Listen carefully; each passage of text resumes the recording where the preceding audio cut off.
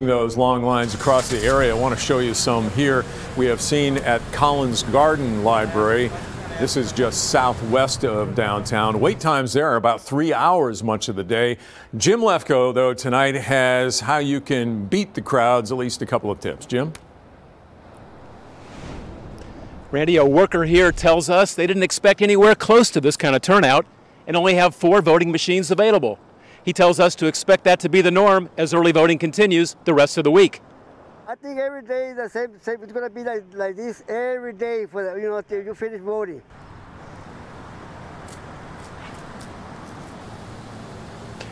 One tip for early voters, check out Our Lady of the Lake University.